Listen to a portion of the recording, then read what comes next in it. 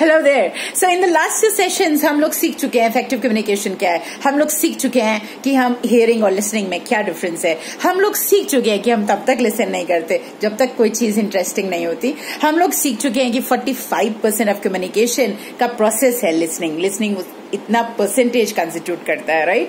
हम लोग ये भी सीख चुके हैं कि लिसनिंग प्रोसेस क्या है और इफेक्टिव लिसनिंग हमें कैसे प्रोफेशन में और पर्सनल लाइफ में हेल्प करता है, राइट।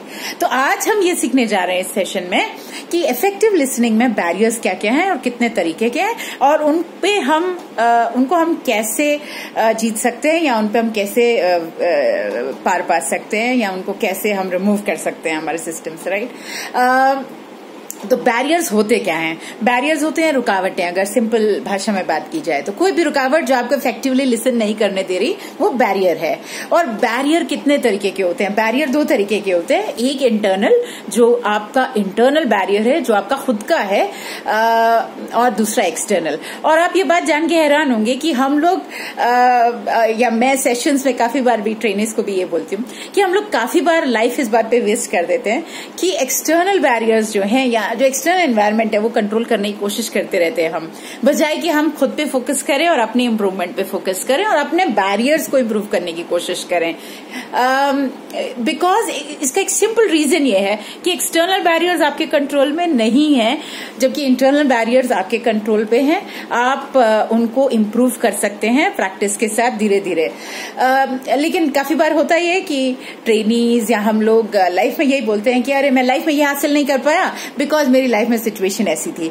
मैं फोकस नहीं कर पाया उस वक्त बिकॉज आसपास बहुत शोर था, ठीक है। हम उस वक्त ये बात कभी नहीं करते कि मैंने अपनी लाइफ में इंटरनल बैरियर्स पे जीत पाने के लिए, अपने इंटरनल बैरियर्स को इंप्रूव करने के लिए मैंने क्या किया, क्या मैंने उस चीज पे इंप्रूवमेंट लेके आया खुद के अंदर या नहीं, राइट। तो आज पहला फोकस हमारा होने वाला है इंटरनल बैरियर्स पे जो आपके कंप्लीट कंट्रोल में है। मैं पास्ट सेशंस पे बोल चुकी हूँ that you have to be your own boss, you have to be your own boss. एक छोटी सी किसी की कही हुई बात आपकी लाइफ कंट्रोल नहीं कर जाए पूरी की पूरी। किसी ने बोला आप कुछ नहीं कर सकते लाइफ में, मैंने देखा है बच्चे उसमें डिप में चले जाते हैं, ठीक है। जब काउंसलिंग सेशंस होंगे मेरे साथ तो ओपन अप होंगे एंड दिल से Manisha ma'am this is what is hitting me. बार बार यही चीज मैं सोचते रहता हूँ या सोचते रहती हूँ कि किसी ने मुझे बोला कि मैं नहीं कर सकती तो मुझे लगता है मैं नहीं कर सकती, विच मीन्स कि सामने वाले की कही हुई बात आप पे इम्पैक्ट डाल रही है बजाय कि आप खुद पे इम्पैक्ट डालें, राइट।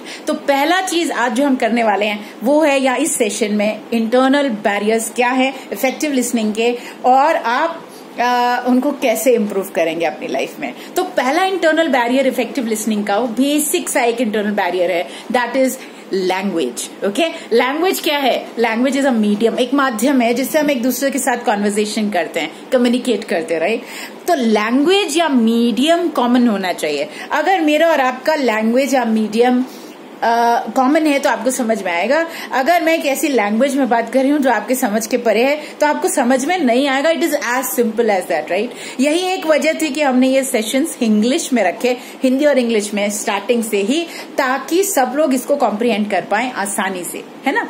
और ट्रेनिंग के लिए भी मेरा एक मूल मंत्र है that it will be Hindi Hindi, Hindi English and English English, ठीक है। जब मेरे ट्रेनिंग सेशंस होंगे या जब जैसे भी मैंने पास्ट में कम्युनिकेट किया है, this is how I feel we should improve upon our communication skills, right. तो पहला जो एक इंटरनल बैरियर है वो है वीक कमांड ऑफ लैंग्वेज। हमारी को वो लैंग्वेज नहीं आती, ओके। फॉर एग्जाम्पल आप लोग के लिए एक बिजनेस कम्युनिकेशन के लिए कौन सी लैंग्वेज इंपॉर्टेंट है? International language for business is English. So if your English business language और English communication is not as effective as it should be, तो आप कॉम्प्रिहेंड नहीं कर पाएंगे, आप रिप्लाई नहीं कर पाएंगे, आप इंटरव्यूज क्रैक नहीं कर पाएंगे। That will be a hindrance in you, है ना। कोई सामने वाला व्यक्ति अंग्रेजी में बात कर रहा होगा आपके लिए बड़ा चैलेंजिंग हो जाएगा उस वक्त रिवर्ट बैक करना। हमने देखा पिछले कुछ सालों में स्पेसिफिकली रिटेल सेक्टर में बाहर की काफी कंपनीज आई। FDI ओपन होने के बाद H&M वाज देयर, जिसमें बच्चे हमने प्लेस कराए। Marks and Spencer has been there, you know we have had Uniqlo just recently, जिसमें बच्चे जो है जो प्लेस हुए रिटेल में।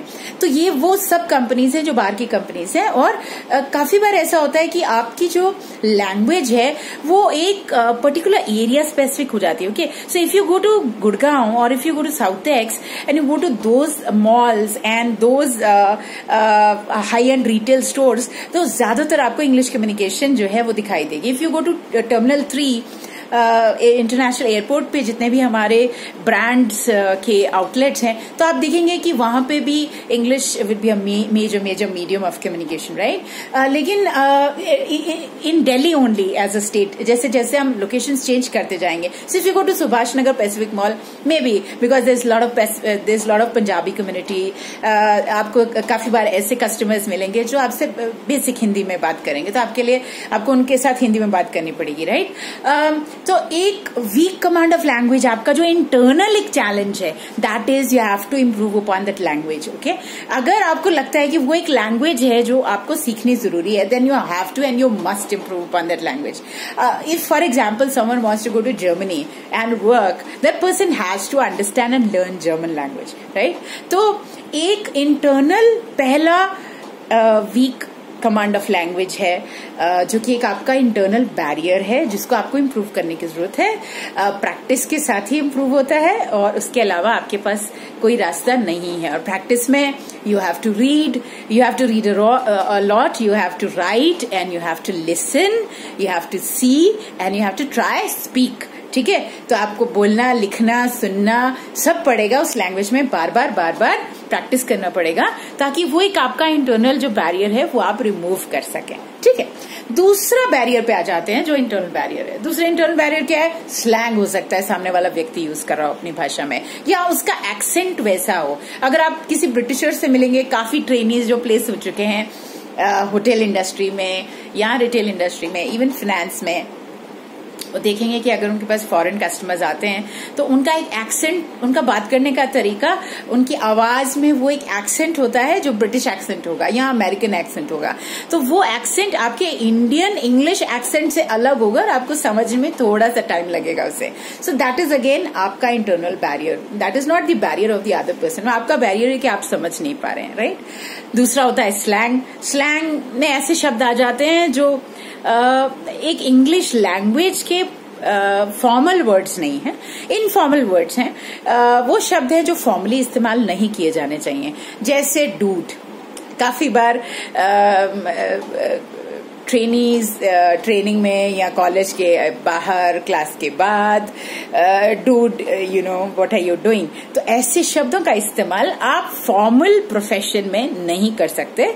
So that is a slang. ठीक है, और कल्चरल बैकग्राउंड किसी सामने वाले व्यक्ति की अलग है तो आपको थोड़ा सा चैलेंज होगा। आपका इंटरनल बैरियर है, आपको खुद को ओपन अप करना पड़ेगा। अगर आप एक ऐसी कंपनी में, एक ऐसी ऑर्गेनाइजेशन में काम कर रहे हैं जहां पे मल्टी कल्चरल एक जो है वर्क एनवायरनमेंट है, जहां पे अलग अलग कंट्रीज के लोग काम कर रहे हैं, जहां पे अलग अलग कल्चरल बैकग्राउंड से लोग काम कर रहे हैं, तो आपको वो इंटरनल बैरियर अपना रिमूव करना पड़ेगा। That is the only way out, because that is your internal barrier. ठीक है, तो तीसरा जो इंटरनल बैरियर है वो है फिजिकल फटीग। फटीग का मतलब थकावट। सो आप थके हुए हैं बहुत ज्यादा फिजिकली, और आपको बोला जाए कि आप एक्टिवली लिसन करिए, तो आप एक्टिव लिसन बिल्कुल भी नहीं कर पाएंगे। ठीक है, आप थके हुए हैं, और इसका एक बहुत अच्छा सा एग्जाम्पल ये है कि और जो कई बार हमने ट्राई किया या टेस्ट किया कि हमने अचानक से बच्चों को, जब हमें मालूम होता है कि 5 बज गए हैं और अभी बच्चे मेंटली प्रिपेयर्ड हैं कि you know they just pick there bags and they leave the campus, और घर जाने का टाइम है अभी, तो उस वक्त वो एक्टिव लिसनिंग के मोड में बिल्कुल नहीं होते। तो एक दो बार ऐसा हुआ कि कुछ एक बहुत अर्जेंट और इम्पोर्टेंट अनाउंसमेंट करनी थी, उसके लिए बच्चों को रोका गया। मैं पिछले कुछ सालों की बात कर रही हूँ, और वो 10 15 मिनट जो है वो इफेक्टिव या एक्टिव लिसनिंग नहीं हो रही थी, वो दिखाई दे रहा था। Because they were in a Hari, everybody was in a hurry to, because वो फिजिकल फटीक है, वो सुबह 8:30 बजे से बैठे हुए हैं एंड दे आर लर्निंग, शाम के 5 बज चुके हैं, they are in a mental state जहां पे उनको मालूम है कि अब मुझे घर जाना है, और फिजिकली वो थक चुके हैं, तो एक्टिव लिसनिंग नहीं करेंगे। तो उसका एक सोल्यूशन ये भी था कि हमने हमेशा कोशिश की कि वो अनाउंसमेंट जो हैं वो prior to the ending of the session या एंडिंग ऑफ द डे जो है वो दी जाए। ठीक है, सो हम 3 इंटरनल बैरियर्स की बात कर चुके हैं अब तक एक्टिव लिसनिंग में। ठीक है, जो आपको एक्टिवली लिसन नहीं करने देती।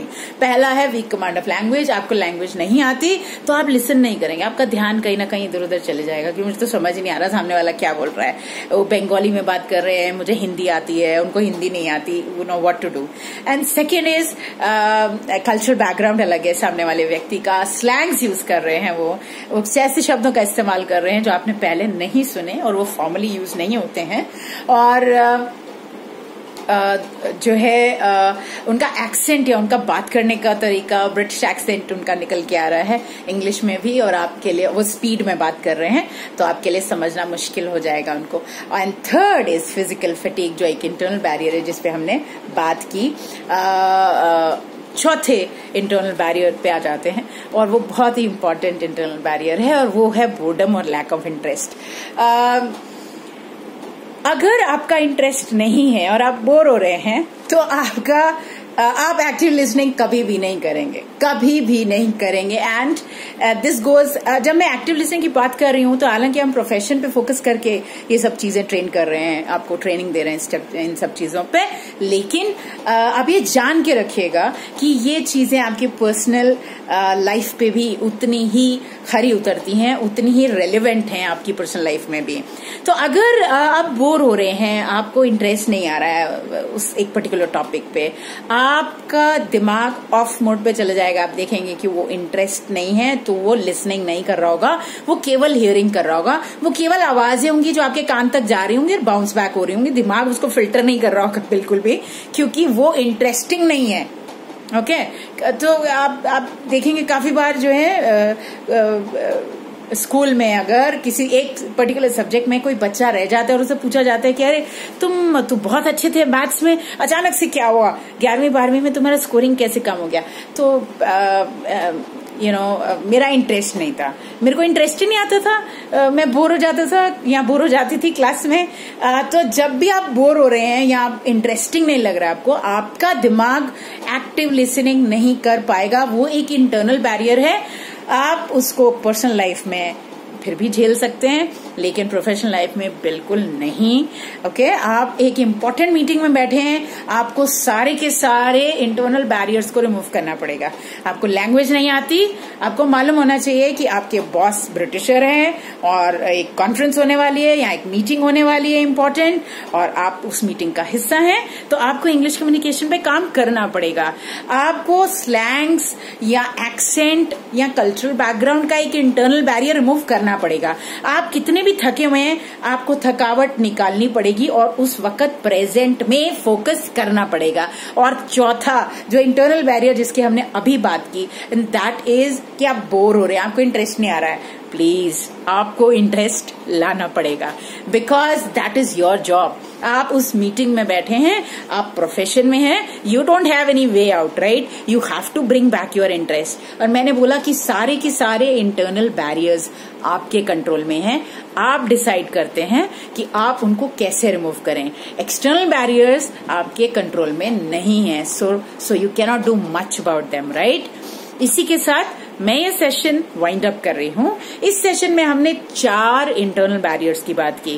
पहला लैंग्वेज का बैरियर, दूसरा एक्सेंट, स्लैंग और कल्चरल बैकग्राउंड का डिफरेंस, उसका बैरियर, तीसरा फिजिकल फटीग का बैरियर, और चौथा आप बोर हो रहे हैं या इंटरेस्ट नहीं आ रहा, उसका बैरियर। ठीक है, और नेक्स्ट सेशन में हम नेक्स्ट 4 इंटरनल बैरियर्स की बात करने वाले हैं।